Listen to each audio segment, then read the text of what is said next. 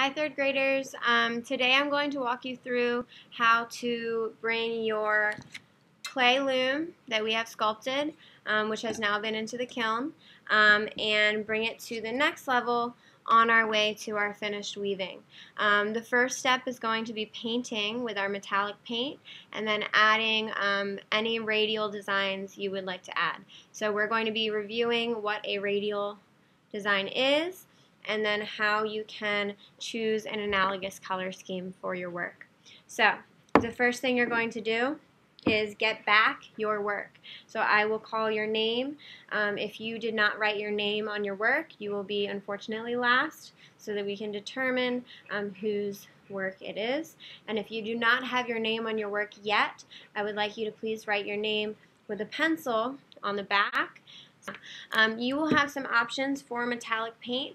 Remember, we are trying to make our work look like it was made from metal, so if we were going to do that with metal, we would have to cast it, which we have talked about, or we would have to do a totally different process, which was not with our clay.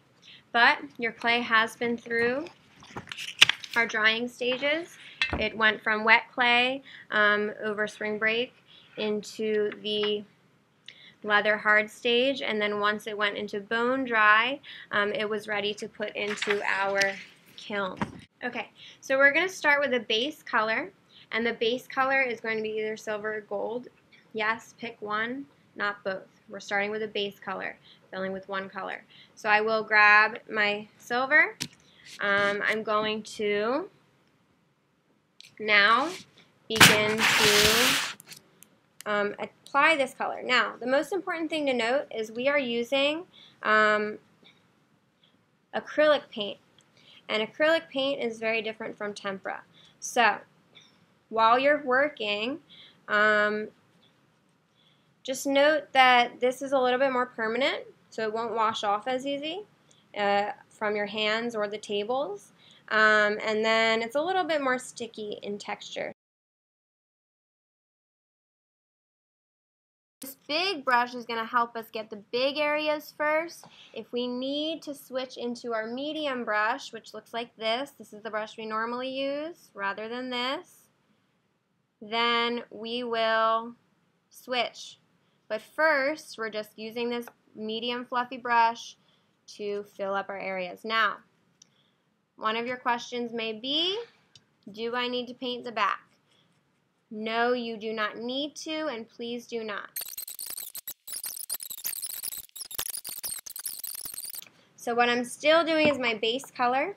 I'm grabbing my metallic paint, and I can really wiggle this little smaller brush into the holes, but you do not want to fill the holes so much with paint that the paint will dry and close the hole. But the other small area that has white spaces still that we want to cover is going to be the sides. Alright, so I do have my base color, remember base color, filled up with a metallic paint. Now it's time for us to choose an analogous color scheme, which we should have planned already. If you remember, we did our plan with our loom, we chose our shape, we practiced concentric circles for our weaving, and we did practice radial designs as well, inspired by Art Through Time. So you may have been more inspired by Mayan radial designs on their sun god symbols, or you may be more inspired by the radial designs within John Chamberlain's work, more of a contemporary artist with metal, or you may be more inspired by our metallic steampunk artworks that we looked at. That is up to you on where you're drawing your inspiration from. But a radial design, which we can review now, is going to be, like we discussed last time, is going to have a center point,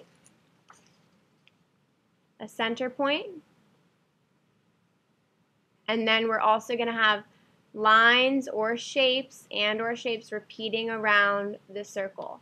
So your radial design may already be there because on our sculpture day we did have the time and choice to add imprinted radial designs, which you can see I did slightly around these edges with these circles. So you can use those imprinted radial designs as a guideline for your painted radial designs. I'm going to show you one more example of those before we move forward. You may find radial designs in nature, and you will look at the color wheel, which are different areas of the room. There's one right behind me, over my shoulder here. There's one at the front of, actually there's two. There's one in English and one in Spanish. There's also one at the front of the room at the bulletin board. So at the bulletin board above the schedule, you can find that. When you're looking at our color wheel, you can choose any 3 or 4 colors that are analogous. Remember that we are working in a style with concentric circles when we do our loom later, so these will still be used, these colors will be used for your concentric circles later on. But with your color wheel, we have plenty of options of colors that are analogous. That's any 3 or 4 that are located right next to each other. So I'm going to pause and I'm going to ask you to identify 3 or 4 colors that are right next to each other on the color wheel.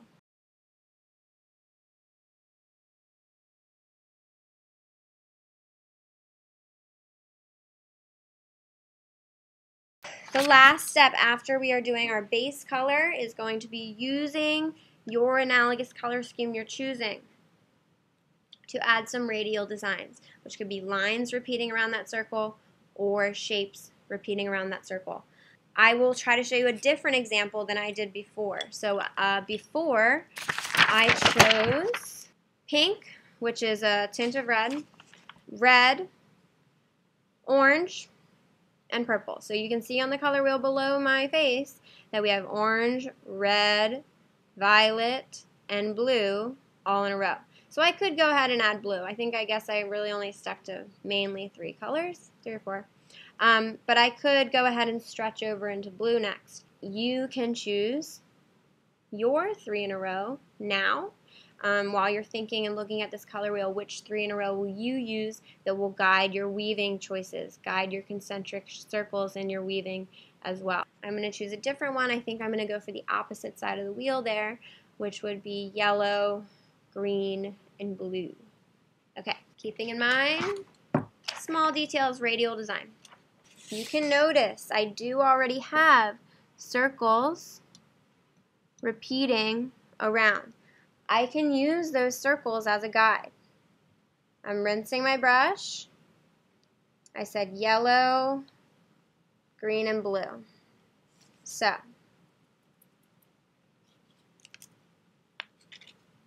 going to grab my yellow. I could start with filling up the circles. Guess what? I'm going to skip one. I'll tell you why in a second.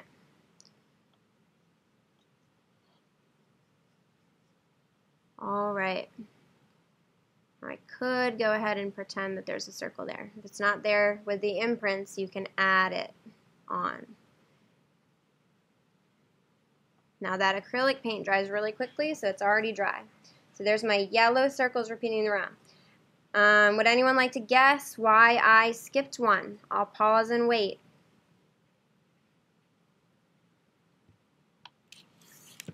That's right, we can do an A-B pattern. So now I'm going to choose one of my other colors, which could be either type of blue in my paint box.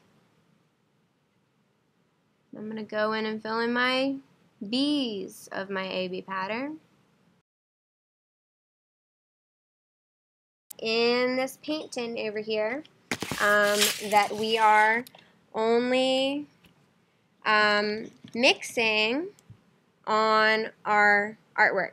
In here we want to keep these colors nice. But the good thing is it's almost set up like a color wheel because I have warm colors here, cool colors here. So that can kind of help you with your color choices. Alright, so I have my green on my brush now, which I'm getting out. And with my green, my small brush, I'm going to go in to these lines that I had here. Now, maybe your brush will fit into your carvings, your imprints, but maybe you'll just make it a little extra detail there. So I'm adding this all the way around my circle. Now the design may change a little bit, but we're going a little bit more for radial balance in our radial design rather than exact radial symmetry, which would mean it was exactly the same all the way around. So if it changes a bit as you work around, that's okay. Alright, so now, as you know, when we're working with an artwork, detail is everything. So for mine that's finished, I have started with red circles, then did the orange, and then on the very end I did purple on that curved up part on the outside edge, which you can see right here. So try to find a way to make yours unique. I'm going to see what we can add to this one to give it a little pop. You can work in layers, so I'm going to grab blue now, and I'm just going to add a little dot of blue right on top of my yellow splotch. And why would that work even if they mix together? Because yellow and blue make green, because they're analogous, they're next to each other, so it works even if it's still wet. Good, so I added that. I'm going in with the colors. This is good reason to use analogous colors because now I'm putting blue on top of green. I know it will work because blue and green makes blue-green. You're right, blue-green. So now, we do want our metallic area to stay visible. We worked hard to fill in that paint. We do not want to fill up all this with color because this is supposed to be looking like a metallic relief sculpture. Now the last thing I'm going to note is you can go and add some details around the outside edges. I'm adding little yellow splotches now. Now, the next thing I'm going to say after adding this yellow all the way around is that maybe we could add one more color. So I'm going to ask you what our options are for adding one more color to this. If I was going to add one more, I have yellow, blue, and green. What are my options for adding one more to be analogous? Yes, orange, because orange is next to yellow, or purple, because purple is next to blue. So I think I'm going to go with orange because it's looking a little cool, and orange will give it some more contrast, more vibrance. So I'm going to go in with some orange little specks here. Ooh. Keeping the inner edge more detailed and radial, and I think that orange is exactly what this needed. Now keep in mind you can paint this inner edge something. Alright, I'm going to let you all do the work now. First, let's review. Step 1 is going to be painting your base color. You can start with medium fluffy and then move into the small brushes. If you're a helper, only pass out halfway filled cup of water. Afterwards, when you're working, you want to make sure that your base color is completely filled. I would rather you spend the whole class today filling up your base color before you move into paint tins. You know what? Actually, raise your hand and get a thumbs up to make sure your base color of metallic paint is completely filled before you move into radial designs. Some of us may wait till next week to start radial designs with our analogous color scheme, and that's okay. So, base color completely filling the front. Am I filling the back? No, not necessary. Just the front with either gold or silver paint. Next, you're going to choose your analogous color scheme, any 3 or 4 next to each other on the wheels, which are around the art room. And lastly, then you will add radial design details, which repeat around the circle. You can fill in imprints or add your own. And then we will start our warp and our weft next week. All right.